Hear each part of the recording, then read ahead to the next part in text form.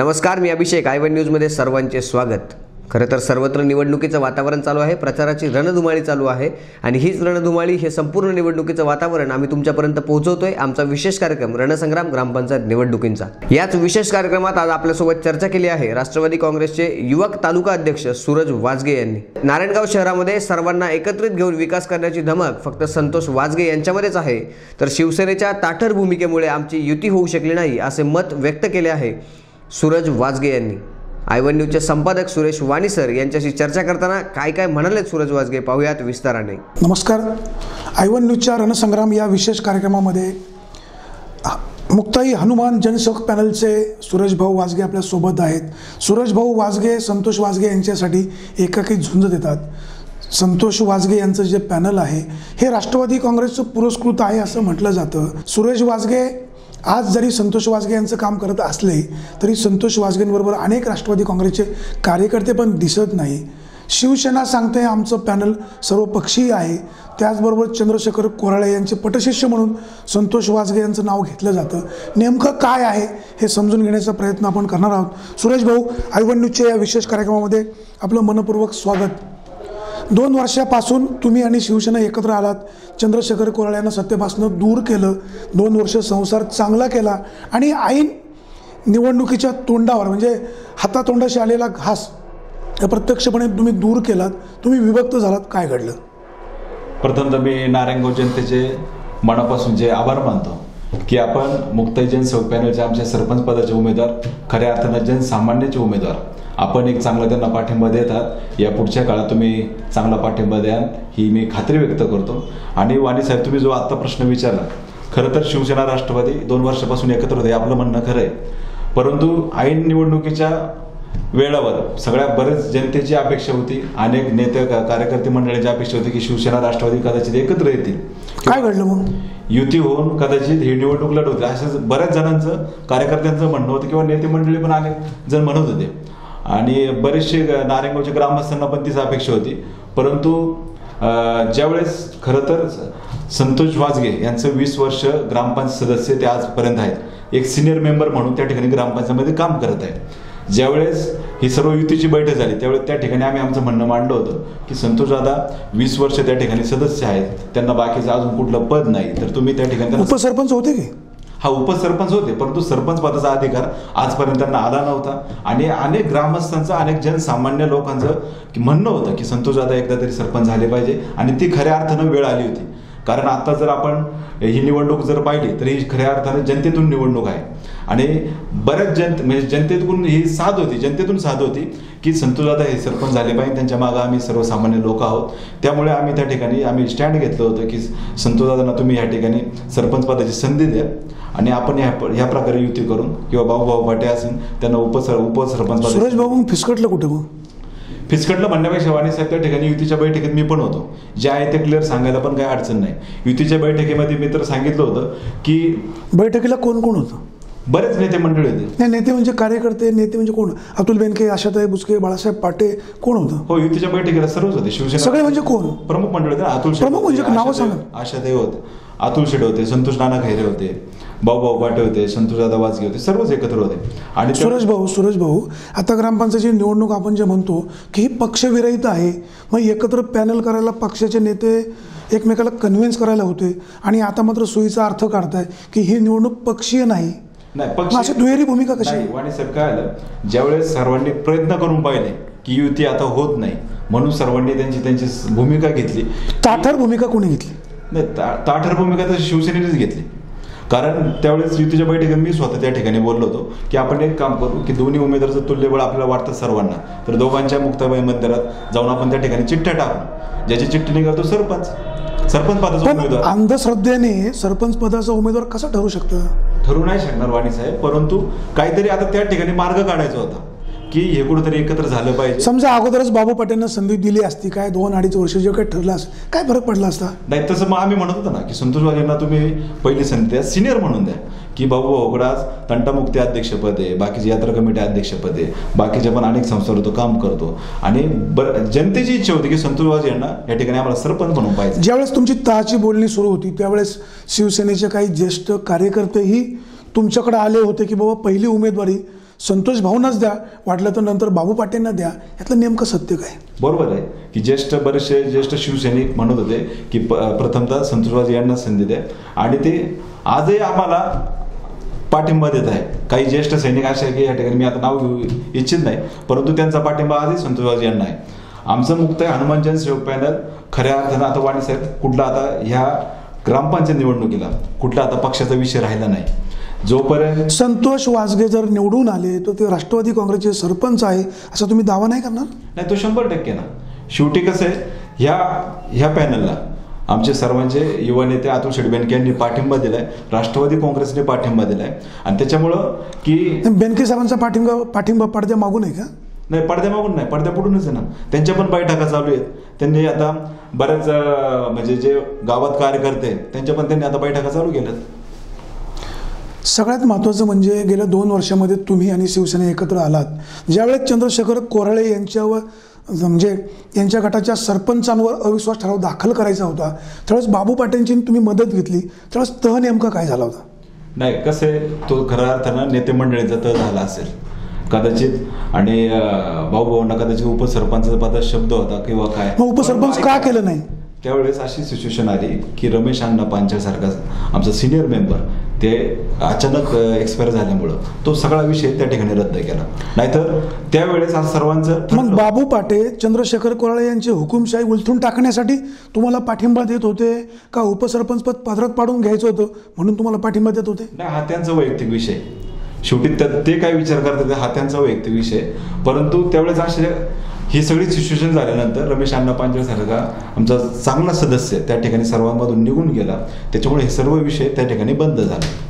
सरपंचपद पहिल्यांदा जनतेमधून निवडलं जाणार आहे, सदस्यांना फारसं त्याच्यामध्ये अधिकार राहणार नाही, सरपंच हा हुकुमशाह होईल अशी पण चर्चा होते. शासनाचा हा निर्णय योग्य की अयोग्य?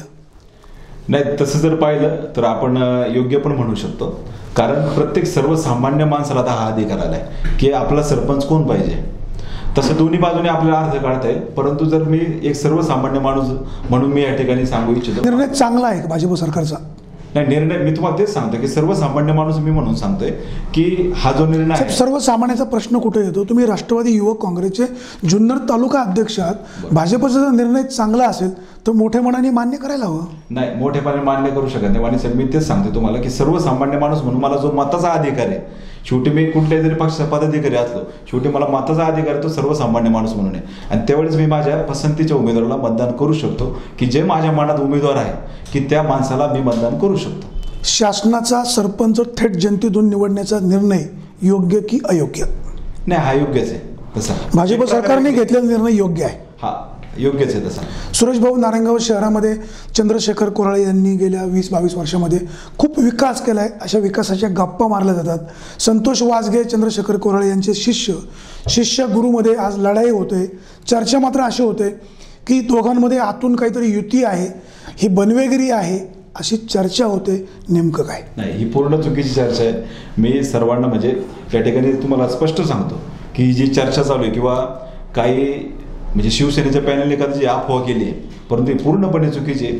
असं जर काही असतं तर याच्या अगोदर पण ते सर्व एकत्र करता आलं असतं, परंतु असा काही विषय नाही. जे आहे शेवटी आम्हाला पण एक सवय जे आहे ते उघड्यावर प्रेम करावं, अंधारात डोळा मारायचा. संतोष वाजगे यांचं चांगलं काम असतानाही संतोष वाजगे गेले 20 वर्ष चंद्रशेखर कोराळ्यांच्या ताटाखालचं मांजर होतं. त्यांनी स्पष्टपणे निर्णय का घेतले नाही? आताच त्यांना एवढं मोह का सरपंच पदाच्या खुर्चीचा? आपण काय सांगाल? नाही, हा मोह नाही वाणी साहेब. जर तुम्ही ग्रामपंचायतचा पूर्ण जर इतिहास पाहिला तर 20 वर्षापासून सिनियर मेंबर म्हणून संतोष वाजे असेल किंवा आशिष भाऊ माळवदकर असेल, हे ज्या सिनियर मेंबरने खरोखर चांगलं काम केलेलं आहे. काय चांगलं केलं?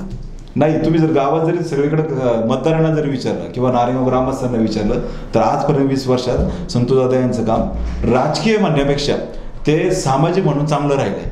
आणि आपले छोटे मोठे जी कामं असतात म्हणजे सर्वसामान्य माणसाला जी छोटी मोठी मदत असेल ती संतोषदादांकडून नेहमी होत गेली. म्हणून ह्यावेळेस आम्ही सरपंच पदाचे इलेक्शन लढवायचं जे ठरवलं, खऱ्या अर्थानं हा जनतेतून आवाज होता आणि त्याच्यामुळे आम्ही या ठिकाणी. चंद्रशेखर कोराळे यांची अनेक चुकीची कामं झाली असं विरोधक म्हणतात. हे झाकण्याचं काम आजवर संतोष वाजगे यांनी केलं. तुम्ही काय सांगाल? नाही, असं काही नाही. जर असं झाकायचं काम जर कुठं असं तर मला या ठिकाणी स्पष्टपणे सांगायचं आहे की संतोष वाजे यांनी जर कुठं चुकीचं काम केलं असेल किंवा त्यांच्यावर जर कुठला डाग असेल तर ह्या ठिकाणी आम्ही म्हणजे मी माझ्या पदाचा राजीनामा देईल. कारण आजपर्यंत एवढं चारित्र्यवान उमेदवार त्यांच्यावर एक पॉलिटिशियनचा गुन्हा नाहीये, कुठला दुसरा डाग नाहीये किंवा म्हणजे संतोष वाजगे सज्जन आहेत आणि हे दोन उमेदवार दुर्जन आहेत असं म्हणायचंय? नाही, ते शेवटी जनता ठरवणार आहे. तुम्हाला जनसेवकाला निवडून द्यायचं का खलनायकांना निवडून द्यायचं ही जनता ठरवेल ना. संतोष वाजगे सज्जन, अमित कोऱ्हाळे, बाबू पाटे या दोघांपैकी खलनायक कोण? नाही, तसं नाही वाणी साहेब, ते शेवटी जनता ठरवणार आहे. लक्षात आलं का? शेवटी आम्ही जनसेवक संतोष वाजगेंना मानणारी माणसे, आम्ही त्यांच्या विचाराने. चंद्रशेखर कोराळे यांच्या सोबतीला राहून संतोष वाजगे यांनी गेल्या 20-22 वर्षामध्ये नारायणगाव शहराचा खूप विकास केला आहे. संतोष वाजगे एक चांगला कार्यकर्ता आहे, एक समाजसेवक आहे. हे सगळ्या जरी गोष्टी खऱ्या असल्या तरी संतोष वाजगे यांना राष्ट्रवादी काँग्रेसचा पाठिंबा आहे असं म्हटलं जातं. आज राष्ट्रवादीचे अनेक कार्यकर्ते बाबू पाटे यांचं काम खुलं करत आहेत. तुम्ही काय सांगाल? नाही, तेच आता मागाशी पण मी त्या अगोदर तुम्हाला हाच खुलासा केला होता की राष्ट्रवादी काँग्रेस पक्षाने किंवा अतुल शेडने जनसेवक पॅनलला पाठिंबा, कार्यकर्त्यांना फ्रीडम दिलाय. आणि खऱ्या अर्थानं वाणी साहेब ही माझी लहान वयात निवडणूक आहे. मला अजूनपर्यंत तसा कुठल्या निवडणुकीचा अनुभव नव्हता. मला असं म्हणजे गावात एक अशी परिस्थिती की ज्येष्ठ नेते राष्ट्रवादीच्या अनेक जण असं वाटलं होतं की त्यांच्या हातात ही निवडणूक जाऊन त्यांच्या मार्गदर्शनाखाली मी काम करेल, परंतु ही आता माझ्यावर वेळ आली आणि आम्ही ती जबाबदारीने काम करतोय, म्हणजे प्रामाणिकपणे करतोय, जबाबदारीने करतोय. आणि जरी मला कुठला अनुभव नसला निवडणुकीचा तरी आम्ही प्रत्येक मतदारापर्यंत कसं जाता येईल, प्रत्येक घरापर्यंत कसं पोहोचता येईल हाच आता सध्या प्रयत्न करतो. सुरेश भाऊ, तुमचे अनेक कार्यकर्ते बाबू पाटे यांचं काम करतात, त्यांना अतुल बेनकेंनी फ्रीडम दिलाय का? आणि असे कार्यकर्ते जर शिवसेनेच्या उमेदवाराचं काम करत असतील तर तुम्ही यांना पक्षातून हाकलणार का? कायमचा दरवाजा बंद करणार का? नाही, शेवटी हा अतुल शेठचा निर्णय. हा पक्षप्रमुख म्हणजे जे पक्ष ज्येष्ठ नेते आहेत, हा शेवटी. तुम्ही शिफारस काय करा? तुम्ही तालुक्याचा युवा काँग्रेसचे अध्यक्ष आहात, तुमची शिफारस काय असेल? शिफारस म्हणण्याच्या शिवानी साहेब मी सर्वात लहान कार्यकर्ता आहे या सर्वांना. अहो, तुम्ही कार्यकर्ते म्हणून जरी लहान असले तरी युवा काँग्रेसचे तालुका अध्यक्ष आहात. जर तुमच्या युवा काँग्रेसचे काही कार्यकर्ते चुकीचं वागत असतील तर तुम्ही शिफारस काय करणार? नाही, तुमचं म्हणणं अगदी बरोबर आहे, परंतु आता जर तुम्ही सर्व एकंदरीत जर परिस्थिती पाहिली तर राष्ट्रवादीचे काही कार्यकर्ते बाबू पाटे यांचं काम करतात, काही नेते मंडळी शेखरदादांच्या इथं आहे. हे असं चित्र आहेच ना समोर, म्हणजे जे आहे ते सांगायला काय हरकत नाहीये. आज म्हणजे आमच्या बोरकरताई ज्या जिल्हा परिषदेला राष्ट्रवादी काँग्रेस पक्षाने उमेदवारी दिली होती त्या आज त्यांचे शेखरदादांच्या पोस्टरवर त्यांचे पण फोटो दिसतात आहे. म्हणजे त्याच्यामुळे तुम्हाला सांगायचा मुद्दा काय की ही जी गावची निवडणूक आहे ही फक्त. तुम्ही एका पक्षाचे जबाबदार पदाधिकारी आहात, जे कार्यकर्ते चुकीच्या पद्धतीने वागतात त्यांच्यावर शिस्तभंगाची कारवाई करणार का? किंवा 2019ला अडचण नको म्हणून चला जाऊ दे, काय होईल ते होईल, आपण पुन्हा एकत्र येऊ, अशी भूमिका आहे? असं काही नाहीये. खरं तर हा पक्ष श्रेष्ठींचा निर्णय आहे. शेवटी आपल्याला किती एफर्ट द्यायचे हे स्वतः आम्ही सर्वसामान्य कार्यकर्ते देत आहोत. कारण ज्यावेळेस अतुल शेडने त्या ठिकाणी जाहीर केलं की आमचा मुक्ताई हनुमान जनसेवक पॅनलला राष्ट्रवादी काँग्रेस पाठिंबा देत आहे, संतोष वाजगे हे गावचा उमेदवार आहे, हे अपक्ष उमेदवार आहे, त्याला फक्त पाठिंबा राष्ट्रवादी काँग्रेस पक्षाचा आहे. आणि शेवटी अतुल शेडने जो आदेश दिला त्या ठिकाणी आम्ही प्रामाणिकपणे काम करायचं तिथे त्या ठिकाणी. अतुल बेनके, चंद्रशेखर कोराळे हे नातेवाईक आहे. उद्या अतुल बेनकेने आदेश दिला, काय नाही बाबा कोराळे आपले नातेवाईक आहे, त्यांनाच मतदान करा, तुम्ही आदेश पाळणार नाही? असं चुकीचं मुळात आमच्या नेत्याकडून होणार नाही. खरं तर असं जरी कुणी नातेमंडळी, राजकारणामध्ये कधी काय होईल हे सांगता येत नाही. उद्या समजा शिवसेनेला दूर सरायची पाळी आली आणि शिवसेनेचा कायमचा काटा काढायचा आहे, चला आपण दोघं एकत्र येऊ, असा जर निर्णय झाला तर तुमची भूमिका काय? असं काही निर्णय होण्याची म्हणजे शक्यता पण नाही आणि असं कुठं काही दिसत नाही. कारण ज्यावेळेस हे सर्व निर्णय जी प्रक्रिया चालू होती त्यावेळेस अतुल शेडनी स्पष्टपणे सांगितलं होतं की नारायणगावातून सर्व ग्रामस्थांमधून संतोष वाजे यांचं चांगलं त्या ठिकाणी नाव आहे, त्या ठिकाणी एक आपल्याला चांगला उमेदवार म्हणून संतोष वाजेंना आपण त्या ठिकाणी पाठिंबा देणार आहोत. हे सर्वांना सांगूनच, सर्व मीटिंगमध्ये ठरवूनच संतोष वाजे व त्या आपल्या जनसेवक पॅनलला त्या ठिकाणी पूर्णपणे पाठिंबा दिला आहे. विकास नाना खैरे यांनी जे नारायणगाव शहराच्या बाहेरचे गाळे बांधले होते ते ग्रामपंचायतीनं पाडले, त्याची केस सुरू आहे. आता सत्ताधारी मंडळींनी पुन्हा त्यांना ते गाळे बांधायला परवानगी दिली का नाही दिली हा एक प्रश्न आहे. आणि जर दिली असेल तर अशा प्रकारे चुकीचं काम ते कसं करू शकतात? नाही, खरं तर म्हणजे तो इतका विषय मला माहीत नाही. गाड्यांचा जो विषय बोलताय तुम्ही, खरं तर तुम्ही त्यांना जर विचारलं तर ते योग्य राहील. सत्तेवर तुम्ही होता, राष्ट्रवादी काँग्रेसची सत्ता आहे. जर त्यांना परवानगी दिली असेल तर ती परवानगी आहे का, आणि परवानगी नसेल तर बेकायदेशीरपणे कुठल्या परवानग्या नसताना ते बांधकाम कसं करू शकतात? नाही, मुळात वाणी साहेब मला तुम्हाला तेच सांगायचंय की ही निवडणूक लढवत असताना माझ्यासारख्या सर्व लहान कार्यकर्ते ही जबाबदारी आली. त्याच्यामुळे कोणी कुठं गाड्या बांधलेत किंवा कुठं गाड्या बांधलेत हे मला पूर्णपणे काही. तुम्ही मतदारांना व्हिजन काय देणार, मतदारांना काय सांगणार, मतदारांनी तुम्हाला निवडून का दिलं पाहिजे? तेच सांगतोय की आम्ही गटातटाचं राजकारण बाजूला ठेवू. कारण नारायणगावमध्ये आता जर तुम्ही जर एकंदरीत परिस्थिती पाहिली, एक पॅनल म्हणते त्याला संपवायचं, दुसरं पॅनल म्हणते त्याला संपवायचं. एकमेव संतोषजींचं पॅनल असं आहे की ते काहीतरी व्हिजन घेऊन चाललंय की आमचं की नारायणगावमध्ये समजा रस्ते, पाणी, वीज हे बाकी छोटे मोठे विषय असतीलच, परंतु आमचा खऱ्या अर्थानं अजेंडा जर कुठला असेल तर नारायणगावमध्ये आपण जर एकंदरीत परिस्थिती पाहिली तर लहान मुलांना तिकडं खेळायला जागा नाही आहे, ज्येष्ठ नागरिकांना त्या ठिकाणी बसायला जागा नाही, म्हणून एक छोटंसं चांगलं गार्डन नारायणगावमध्ये असावं, महिलांना स्वच्छतागृह असावेत. हे आमचं 2 वर्ष सत्ता तुमची होती, 2 वर्षात सुचलं नाही. हे आत्ता खऱ्या अर्थानं आमचा सरपंच पदाचा उमेदवार जर संतोषजी जर त्या ठिकाणी सरपंच झाले तर निश्चितपणे त्या गोष्टी होत्या. मग ज्या याच्या अगोदरचे सरपंच होते हे राष्ट्रवादी काँग्रेसचे नव्हते काय? नाही, होत्या वाणी साहेब, परंतु कसं आहे शेवटी आजपर्यंत ह्या गोष्टी आम्ही कधी लक्ष दिलं नाही.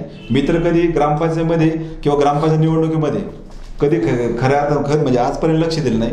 आणि ही जर वेळ आली आहे तर आम्ही एक व्हिजन घेऊन जाणार आहे की 2 जर पॅनल बाकीचे म्हणत असेल की एकमेकाला संपवायचे तर या ठिकाणी उलट जनतेला हा चॉईस आहे. म्हणजे संतोषजी जर हा जनतेला खऱ्या अर्थानं हा पसंतीचा उमेदवार आहे की त्या ठिकाणी तुम्ही चॉईस मतदान करू शकता.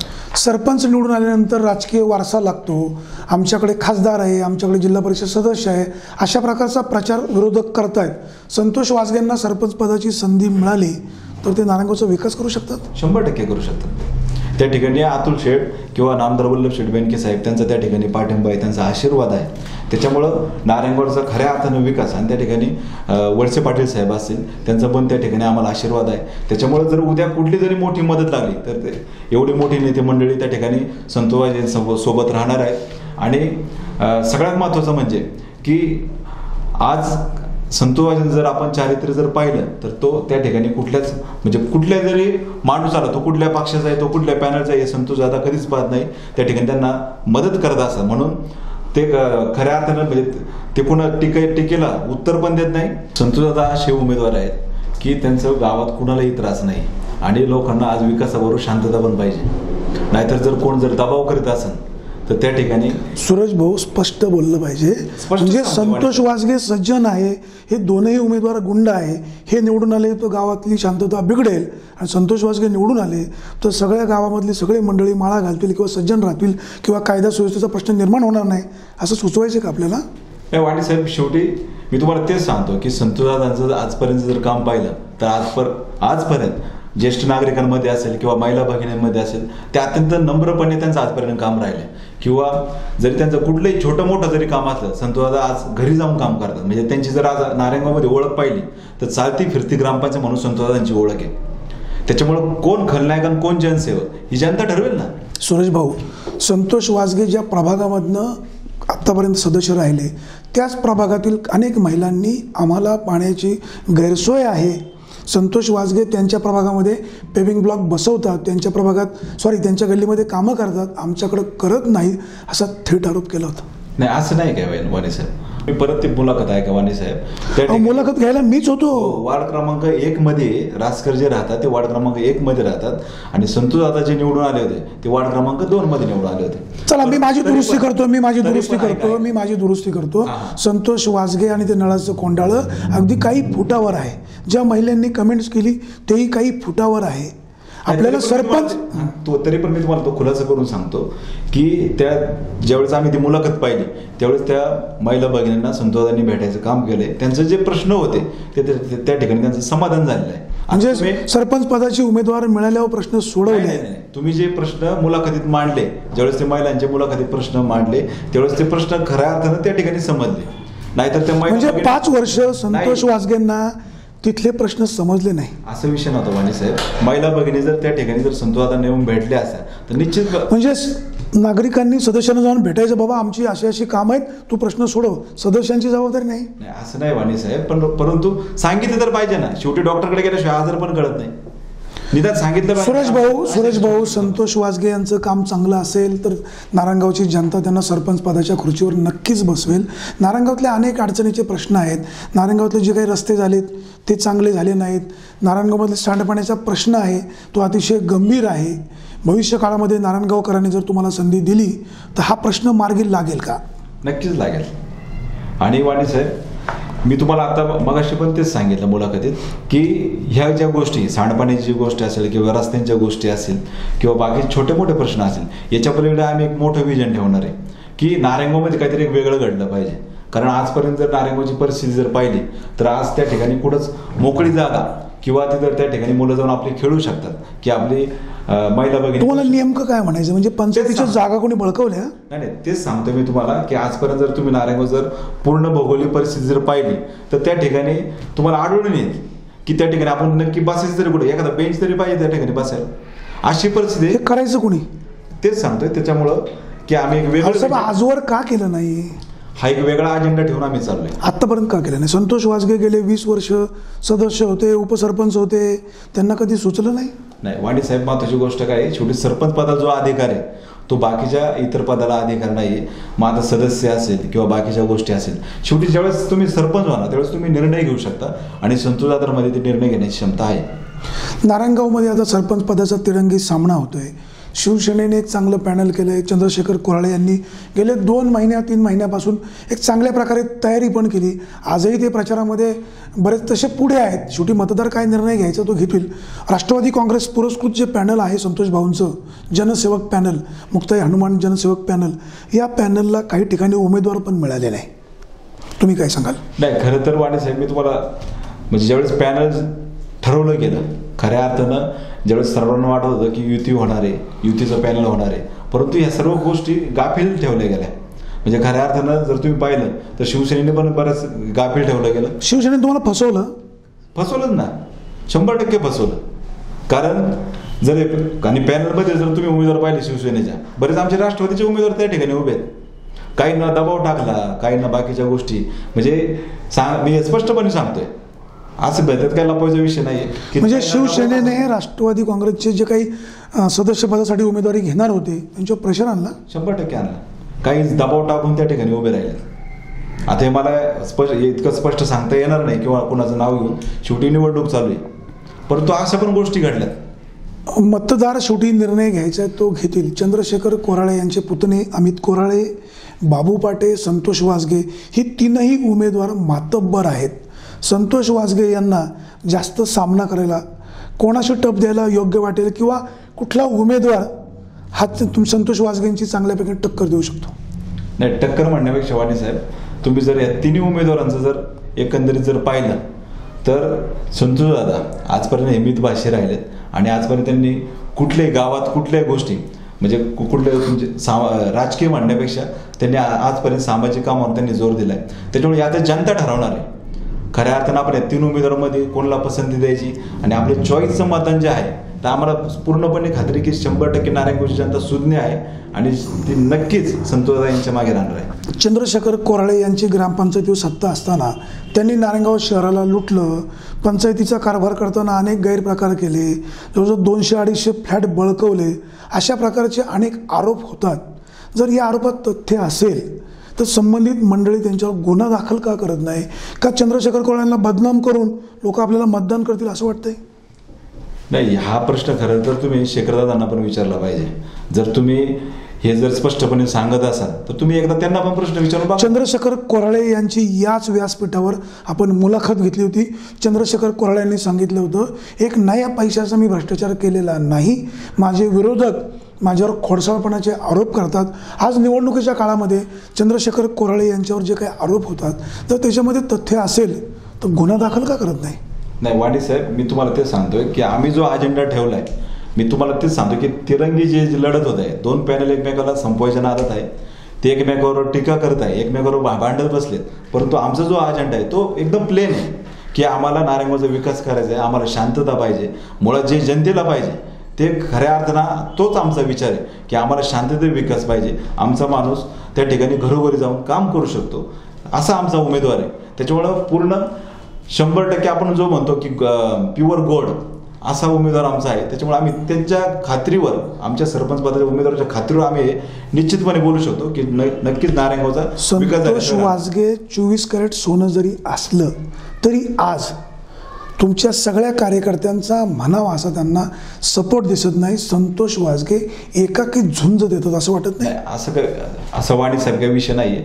शेवटी आम्ही जे जीवाभावाचे कार्यकर्ते आहोत किंवा जे राष्ट्रवादी काँग्रेस पक्षाचे आम्ही सर्व प्रामाणिक कार्यकर्ते, ते संतवादांसाठी सर्वजण जीव काढतात आहे. तुम्हाला जर एक प्रचाराची एक पद्धत आहे.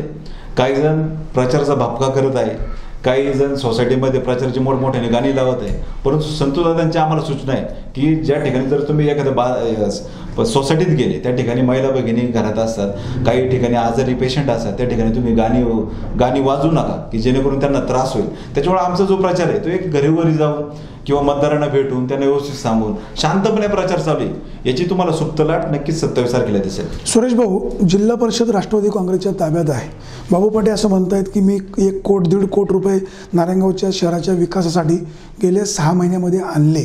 राष्ट्रवादी काँग्रेसची सत्ता तुमची असताना बाबू पाटे याचं क्रेडिट कसं घेऊ शकतात? नाही, क्रेडिट घेण्यापेक्षा जिल्हा परिषद राष्ट्रवादी काँग्रेसची हे सर्वांना माहिती आहे ना.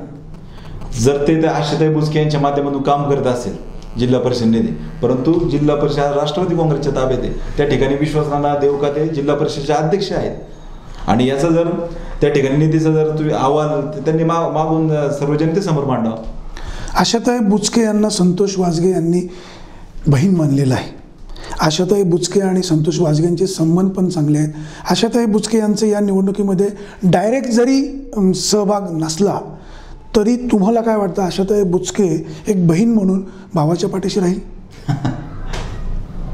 नाही, खरं म्हणजे बहीण भावाचं जे नातं आहे वाणीसाहेब, हे मी निश्चितपणे बाकीच्या गोष्टी काही सांगू शकत नाही की ते कुणाच्या मागे. तुम्हाला असं वाटतं का आशाताईंनी एक बहीण म्हणून एक छोट्या भावाच्या पाठीशी राहावं किंवा काय, तुम्ही काय सुचवाल? नाही, असं सुचवण्यापेक्षा वाणीसाहेब शेवटी ज्याच्या त्याच्या पक्षाचा विषय किंवा शेवटी त्यांचे उमेदवार, ते असं सांगतायत की बाबू पाटे हे सर्वपक्षीय उमेदवार आहे, ते शिवसेनेचे उमेदवार नाहीत असं कोण म्हणतंय? सगळेच सांगतात. मग संजय राऊत ज्यावेळेस इथं मेळावा झाला त्यावेळेस संजय राऊत साहेबांनी त्या ठिकाणी उमेदवार म्हणून बाबू पाटे यांना त्या ठिकाणी घोषित केलं होतं. शिवसेनेच्या मेळाव्यातच घोषित केलं होतं ना. नाही, त्यांनी त्यांची उमेदवारी घोषित केली होती, परंतु आता फॉर्म भरल्यानंतर बाबू पाटे हे शिवसेनेचे उमेदवार नाहीत, तर ते सर्वपक्षीय उमेदवार आहेत असं त्यांचे सगळे स्थानिक नेते सांगतायत. संतोष खैरे पण सांगतायत. कदाचित ट्रॅक बदलला असेल, हे पण होऊ शकतं. परंतु बहीण भावाचं जर नातं तुम्ही सांगाल तर आज माझी पण बहीण उभी आहे ना 4 नंबर वार्डामध्ये. 4 नंबर वार्डामध्ये माझी पण बहीण उभी आहे. पण शेवटी ज्यावेळेस तुमच्या विचारांचा प्रश्न येतो, पक्षाचा प्रश्न येतो किंवा आपण कुणाला पाठिंबा दिलाय, त्यावेळेस तुम्हाला प्रामाणिकपणे काम करावंच लागतं. जिल्हा परिषदेच्या मार्फत नारायणगाव ग्रामपंचायतीची चौकशी झाली. चौकशीचा अहवाल बाहेर आला असं म्हणतायत. प्रत्यक्षात कोणावर कारवाई झाली नाही. गेल्या 2 वर्षामध्ये ही कारवाई होऊ शकली नाही. आता मात्र सांगितलं जातं की अहवाल बाहेर आला आहे, आम्ही कारवाई करू, आम्ही संबंधित सरपंचांवरही ॲक्शन घेऊ असं म्हटलं जातं. मग ॲक्शन का होत नाही? अहो, आणि साहेब यांनी जर पूर्ण त्यांचं पॅनल पाहिलं शिवसेनेचं, तर त्याच्यात उमेदवारी कुणाला दिली? सरपंचाला उमेदवारी दिली ना, ज्योतिताई देवटे. मग मला तुम्हाला तेच म्हणायचं आहे, जी शिवसेना किंवा सर्वपक्षीय उमेदवार म्हणून ते जे म्हणतायत, त्यांनी जे उमेदवार घेतलेले आहेत हे उमेदवार कोणाचे हा भाग तर एक वेगळाच. राष्ट्रवादी काँग्रेसला उमेदवार मिळत नाही असे म्हणणारी ही मंडळी चंद्रशेखर कोराळे यांच्या पॅनलमधले जुने सहकारी तिघांना उमेदवारी देत आहेत. मग हे कुठेतरी बॅकफुटवर असं वाटत नाही? ज्यावेळेस शिवसेनेला उमेदवार मिळत नव्हते त्याच्या अगोदर शिवसेना त्या ठिकाणी सांगत होते की आम्ही जिल्हा परिषद अहवाल मांडणार आहोत, किती भ्रष्टाचार झाला आहे तेच आम्ही सांगणार आहोत. परंतु ज्यावेळेस ज्योतिताई देवटे सरपंच, माजी सरपंच, त्यांना उमेदवारी दिली, त्यानंतर शिवसेना कुठे गेली? मग आता हे मानायला कोण त्यांचं पुढे येत नाही. ते असं म्हणतायत की जर ह्याच्यामध्ये त्या ज्योतिताई देवटे जरी दोषी आढळल्या, त्यांना शिक्षा झाली तरी आम्हाला काही फरक पडणार नाही. नाही, मग हा त्यांचा प्रश्न झाला ना. मग त्यांनी उमेदवारी द्यायचीच कशाला? तुम्हाला जर माहिती ज्योतिताई देवटे त्या ठिकाणी दोषी, मग त्यांनी उमेदवारी द्यायचीच नव्हती ना. म्हणजे याचा अर्थ तुम्हाला उमेदवार मिळत नव्हते का त्या वॉर्डामध्ये? मग तुम्ही त्या ठिकाणी उमेदवार द्यायचीच नव्हती. नारायणगाव शहराचा विकास होताना समतोल राखला जात नाही. पश्चिम वेशीजवळचं म्हणजे प्रभाग क्रमांक 2 मधले जे काही व्यापारी मंडळी आहेत तिकडचा विकास खुंटला आहे आमच्याकडे समान विकास होत नाही, अशी स्थानिक लोकांची ओरड आहे, तक्रार आहे. आपल्याला जर नारायणगावकरांनी संधी दिली तर या भागाचा विकास होईल? नाही, ह्याच भागाचं नाही वाणी साहेब, मी ते सांगतो की संपूर्ण नारायणगावचा विकास कसा होईल. म्हणजे आज नारायणगावमध्ये व्यापारी वर्ग पण फार मोठ्या प्रमाणात आहे. नारायणगाव जर तुम्ही एकंदरीत दळणवळणाचा जर प्रश्न पाहिला तर संपूर्ण व्यापारी वर्गावर अवलंबून आहे. ही इतकी मोठी बाजारपेठ आहे की याचा संपूर्ण तालुक्यात इम्पॅक्ट आहे. आणि आज इतके मोठ्या प्रमाणात व्यापारी वर्ग असताना त्या ठिकाणी त्यांचं म्हणजे संपूर्ण नारायणगावातले व्यापाऱ्यांसाठी तुम्ही जे आता प्रश्न विचारला, नक्कीच व्यापाऱ्यांसाठी काम चांगलं होईल. आणि व्यापाऱ्यांची कुठंच अडवणूक आमचा उमेदवार त्या ठिकाणी करणार नाही. हे आम्हालाच नाही, व्यापाऱ्यांना पण शाश्वती आहे की जर संतोष दादा त्या ठिकाणी सरपंच झाले तर त्यांना पण त्यांचा पण आम्हाला त्या ठिकाणी चांगला पाठिंबा आहे. बाबू पाटे अतिशय पारदर्शकपणे कारभार करणार असं म्हटलं जातं. त्यांची जी बिरोबाची इमारत आहे, ग्रामपंचायतीची परवानगी नसताना ती बांधली, त्याची पंचायतीकडे नोंद नाही अशी पण चर्चा होते. त्याचबरोबर बाबू पाटे हे जे शिवाजी महाराजांचा जो कार्यक्रम भरवतात ते लोकांकडनं पैसे घेतात, त्याचा हिशोब देत नाही. मग दुसऱ्याला नावं ठेवताना आपण प्रामाणिकपणे वागायला हवं. तुम्ही काय सांगाल? नाही, खरा हा प्रश्न तुम्ही त्यांना विचारला पाहिजे वाणी साहेब. कारण विरोबाच्या इमारतीचा विषय असेल, मला त्या ठिकाणी माहीत नाही. जे आहे ते सांगितलं पाहिजे. हा प्रश्न तुम्ही शिवजयंतीच्या नावाने जर ते पैसे गोळा करत असतील, त्याचा हिशोब देत नसतील तर त्यांचं हे वागणं चूक का बरोबर? नाही, हिशोब दिलाच पाहिजे. जर त्या ठिकाणी तुम्ही कार्यक्रम करताय तर त्या ठिकाणी तुम्ही हिशोब दिलाच पाहिजे. प्रतिष्ठानचे वाणी साहेब, मी 2 वर्ष प्रतिष्ठानचं काम पाहिलंय. त्या ठिकाणी प्रतिष्ठानपासून तुम्ही दूर का झालात? हा, तेच सांगतोय की प्रतिष्ठानचं काम करत असताना आम्ही फक्त शिवरायांचे विचार त्या ठिकाणी प्रत्येक तरुणात कशी रुजवले जातील ह्या विचाराने आम्ही चाललो होतो. आणि एकदम फक्त सामाजिक कामच आपल्या हातून कशी होतील या ठिकाणी आम्ही एकत्रपणे काम करत होतो. परंतु ज्यावेळेस पक्षाचा कुठेतरी विषय आला म्हणून आम्ही बाजू झालो. बाकी आमचे असे कुठले वैयक्तिक वाद किंवा बाकी म्हणजे हा शिवजयंती उत्सव बाबू पाटे व शिवसैनिकांनी हायजॅक केला? नाही, शिवसैनिकांनी म्हणजे ते एका कुठेतरी पक्षाकडे वर्ग झाले.